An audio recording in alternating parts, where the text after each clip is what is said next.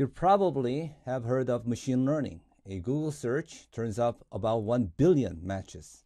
Even if you look at the news only, there are 50 million articles. You probably heard of Lee Sedol versus DeepMind, a game of the century where the machine finally beat human on this game of Go that is supposed to be unbeatable. You might have heard of singularity, the moment when machines take over the humanity, and wondered if it's going to come true or not. Up until now, you had to hear about it and just wonder about it and ask other people, but now you can actually experience machine learning yourself. Welcome to our hands-on machine learning course, where you do machine learning with your own data. So what is machine learning after all? In machine learning, you don't tell computers what to do. Instead, you give examples of it, and then the computer will figure out what to do from your example. For example, here you are giving an example what number twos look like. So the number twos look like this, or it could look like this. It could look like this. They all look different, but you are saying all these are twos. You are giving the keys to it. This is called supervised learning. And then you train the computer on it. So this is called training. So it's getting trained. And then it is supposed to be trained. Is it really trained? Let's find out. So I'm going to give this weird looking letters here and then ask what these numbers stand for. For us, it's obvious, but the computer, this is a difficult task. And here are the answers. So it thinks these are 1, 2, 3, 4. Oh, it thinks this is 7. In a way, it looks like 7, doesn't it? It thinks this is 0. In a way, it does look like 0. So we are getting strange answers. The reason is we didn't have enough data of training. But nonetheless, this is the idea of machine learning. Give examples, and then it will learn from the examples. It doesn't have numbers and characters. You could give pictures, for example. You could have this mythical beasts, griffins, centaur, dragon, and unicorn. You cannot describe what they are, but you give pictures of this. You just give enough of them, and then this will learn what they are supposed to look like. So I'm going to train them here. Shift Enter. So it's processing it, and it's training it. Okay, it got trained. So now I'm going to ask it. Look at this. This it has never seen before. It's not a picture that it was in one of them, right? And neither was this. It's not in there. And this was not there. This is not there. And I ask all 4 of them at the same time what they are.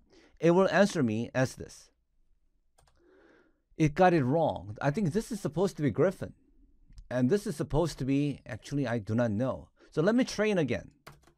And then let me ask again as well. Okay, still is giving me these answers. So unicorn I know is right, but these are not right. But this is, as you can see, it's not perfect. But this is, again, the idea. If you had more of them, it would have gotten more accurate answers. You can do a statistical analysis. For example, Titanic data. The passengers that were in the ship and then how they survived. For example, data set, if I see a random one of them, is this. Typically, this passenger was on the first class, and the age was 2 and was female. What happened to that passenger? Died. If I wanted to see another one, for example, 30th passenger, first class, 28-year-old, male, and survived. So, can you predict how they would fare in the data? So here's the data, some of them, randomly chosen 10. That's what they look like. So what we do is that we do, again, train it. You just give an example. We don't say what they are, what they're supposed to do. We just give the facts and train it. And it gets trained, and then you can ask, for example, if it's 3rd class passenger of 10-year-old female, what is the probability that the passenger survived? The probability is 70%. So you can make a function out of it. Then you can actually make a graph of the survivability of the Titanic passengers. These are 1st class female. These are the ages. So the older you are, the less likely you are to live. But being female and the 1st class is a good thing. If you're on the 3rd class, you're male on the 3rd class, then regardless of your age, you are not likely to survive. And most, if you're 0-year-old, then your survivability is 20%. After that, it's downhill. So you can do this kind of a statistical analysis with the data you have. using machine learning. In unsupervised learning, you do not tell the computer what they are, but you simply give the data and ask it to group similar things here. For example, I have some cats pictures, I have cars and chairs. And then you just give it to the machine and have them group them similar things together based on its own opinion. Let's do it. What does it produce? It produces this picture where the cats are together, chairs are together, and cars are together. Why do we need this? These could be images that you do not understand. For example, these could be all cells images, some of them cancerous, some of them healthy. You may not be able to tell them, but if you give these pictures to the computer, it may be able to group them, giving you an insight.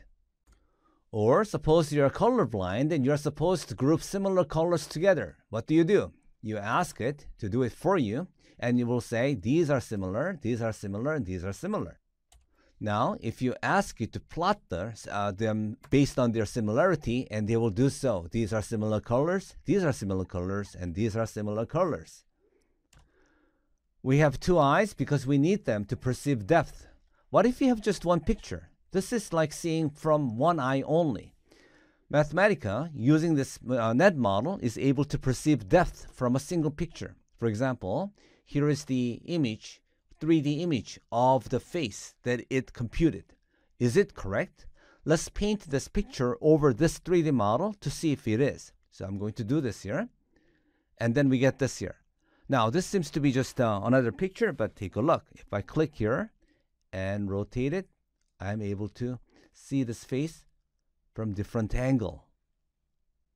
This time, let's get artistic. This is the picture you took, and this is the painting you like. Can you transfer this painting style into this picture? The answer is yes. Here it is. So we have this dog's picture painted in Van Gogh style. This time, let's try to have some random picture of famous paintings and have their styles transferred to this dog here and see what it looks like. And this is the output. So this Picasso's painting made this Picasso-like dog's picture, and Van Gogh's looks like this. You can see each style was faithfully transferred here. You don't have to just watch this. You could put your own picture here, and you can put your own favorite painting here, and you will be able to get these images yourself. You can use pattern recognition to find out what's in the picture. For example, here's a picture of the Africa savanna here. You can do image cases to find out what's in it. There are elephants and zebras in it. You can do a bounding box to find out where they are, and then you can paint over to see exactly where the elephants and zebras are. You can tell they found the overlapping images accurately. Machine learning can find out where the faces are in the picture. For example, when you are given a picture like this, you can tell it to find the faces, and it will find them for you. Then you can find the landmarks, that is where the eyes are and the lips are. Then you can use it to find them and align the faces so that they will be the same size. The eyes are at the same place and the lips are at the same place. Then you are able to merge them into a single picture and have them transition from one to the other. You don't have to just watch this. You could put your own picture with your friends in it. Then you will see one friend's face morphing into another's. Machine learning can find depth from a single image. For example, here is a majestic picture of a mountain. You can ask it to find the depth from it, and here it is. Black means it's close, white means it's far, which is correct, isn't it? This part is close, so it's dark. And then this part is further, it's gray. And sky is far, so it's white. Now, this is hard to see, so we are going to paint them over. So we are going to do this here. And then this is the picture. You can see. But it's kind of hard to see. So why don't we paint over this mountain's picture over this 3D shape here? And then we get this. So from a single picture, you can get this kind of a 3D shape of the mountain, which I find is amazing. Let's make it a little bigger for the full impact. This machine learning was trained on many famous pictures. So therefore, when it sees one, and it can match with the one it has seen before and know where that is. So here it is, a picture of pyramids, but you don't have to use this one. You can use picture of any landmark near where you live, put in here and then do this here, then it will tell you the latitude and longitude of the location. You don't have to take his word for it. You can ask Mathematica to draw the map for that location. Where is it? It will draw for you. It's in Egypt. Mathematica can recognize characters. For example, in this image, we have a highway sign indicating those. You can ask Mathematica saying that it's English and then find what those characters are. It will tell you, I am East F. Where is it? I think it's trying to read this part and failed, but it read Kansas Des Moines. Des Moines is said wrong. And then it's Kansas City, it's spelled wrong, but it's trying to find what they are. All right. And then let's ask where that was. So you can ask to find a box here where it read, and it will tell you where it read those characters from. So you know what it's trying to read. It doesn't have to be English. For example, the highway sign could be in Korean like this, and then you ask, this is Korean, and then go and find it. It will try to find that box, and it will draw for you where that is. And here it is. I didn't show you what it found, so I'd like to show you what it found. All I have to do is go without this box here, and it will show you. These are the characters it found, which is correct in the part that it identified as characters. I have shown you a lot, but this is just the tip of the iceberg of what this machine learning can do. So please join me on this hands-on machine learning course and use your own pictures to see this amazing results.